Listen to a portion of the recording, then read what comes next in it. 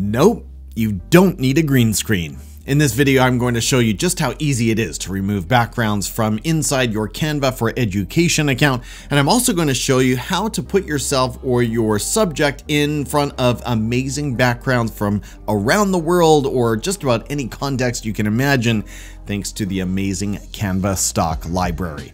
Let's get into it. Our first step after logging into canva.com is to open a blank canvas of just about any size. One of my favorite sizes is a YouTube thumbnail, so that's what I'm going to type into the white search box, and let's go. Once I get here, I'm just going to create a blank YouTube thumbnail. As soon as this screen opens up, I'm going to see a list of templates available to me, but I'm going to ignore those because that's not my focus right now. Instead, I want to go to my uploads. You'll find uploads in the left side menu, and once you're here, you can open up any image that you've got stored on your local drive or device. I've already uploaded a picture of me with my handsome brother Andrew, so let's bring that into the canvas. Right away, we've got this image. Andrew is considerably taller and more handsome and has more hair than me, so make of that what you will, but there you go. Andrew, you are starring in this video. The next place I'm going to go is Edit Photo, and here is where we're going to start the magic. I'm going to click on BG Remover and watch how fast this is. That's all the time it took. I did not fast forward the tape. The background has been removed. Now I want to show you the part that no one else mentions, and that is we can put me and my brother in front of just about any context that you can imagine. So let's try a few fun ones together. To load up the amazing Canva image stock library, I'm going to go over to Elements and hit the white search window. Let's start with the Roman Coliseum. Right away, you can see graphics, photos, and videos. Our interest is in the photos. There are so many choices here, I really don't know which one to choose. Let's go ahead and put us in front of this one. All I need to do is stretch out the photo, make it fill the canvas a little bit better. Remember, I chose a landscape frame the size of a YouTube thumbnail, so it's going to fit a phone or a TV screen or a laptop screen particularly well. Then I'm going to go to position and send it to the back.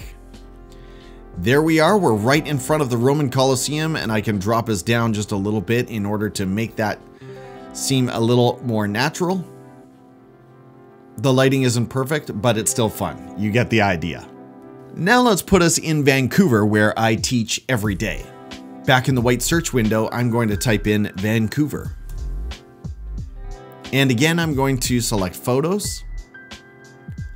And let's put us on the Stanley Park seawall.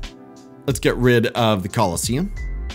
I'm going to size this so that we've got maximum seawall. And once again, send to back. There we are, enjoying a nice walk. Whoops. There we go. Enjoying a nice walk on the seawall. Now, let's put us somewhere like the US Capitol. I mean, some kind of tourist destination that would be instantly recognizable. Well, I mean, we had that with the Coliseum, but let's just try another one. I've actually been to this location in person. What I don't want to do here is cut off that statue or monument at the top of the US Capitol. Apologies, I'm not sure what that is right now, but I've fitted into my YouTube thumbnail frame canvas, and there we are. Oops. Now again, I can put us down here, or if I want, we can go much smaller. Whatever I want to do. That's going to make a little more sense. Now, let's say we want to put ourselves in front of some kind of a space themed background. Let's say I'm Tim Stevenson from Science 360. What kind of shots can we get of the moon or from the moon? What if I type on the moon? There we go.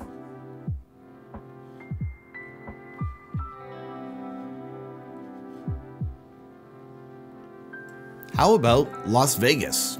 Let's try, and I have no idea if this will work. Let's try the Bellagio. There it is. This is too fun. Seriously. Too fun. Oh, there's so many good pictures of the Bellagio. Oh my goodness. Okay, I guess that should be no surprise. I love how it pops into place. I mean, this kind of makes sense because we were in Vegas not too long ago for Andrew's 40th birthday party. Now let's try video, something moving behind us.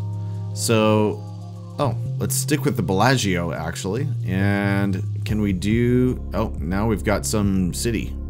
So I'm going to go with the Bellagio fountains. Is this the right hotel in Vegas? Okay. There we go. Oops. You got to be careful that you're grabbing the right object here. Okay. There we are in Las Vegas, enjoying the fountains in front of the Bellagio. It was a great trip. We really enjoyed it. And if you want, of course, you can save that as a GIF. So you can even make that highly shareable by saving it as a short GIF. Maybe lower the quality depending on where you want to share it. You could change this down to 3 seconds, something like that. And save it, as I said, as a GIF. One more, let's think about the school setting and let's put the two of us in a gymnasium. Let's say that we are physical education experts. Gymnasium. Good job, Tim. Gymnasium. We don't want videos anymore. We want photos. There we are. Is that a realistic looking gymnasium? Not bad.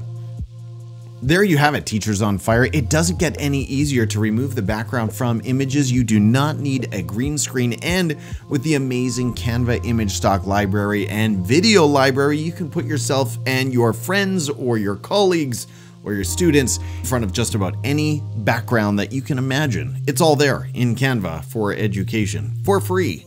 I hope this video is helpful. If it was, give me a like and subscribe to the channel for more like this. Teachers, wherever you are and whatever you're doing, take care. Share an encouraging message to lift up a colleague and keep your own fire for learning burning bright. Bye-bye.